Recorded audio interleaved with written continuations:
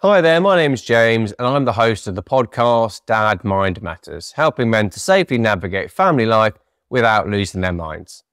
I decided that I wanted to write my book, First Time Dad, because as a dad of 3 who struggles with his mental health, I don't think there's enough support out there for parents when they first become parents, and specifically, I don't think there's enough support for men when they first become a dad. Dad Mind Matters, helping men to safely navigate family life without losing their minds. Lived experience podcasts about mental health, parenting and marriage on a Monday, Wednesday and Friday.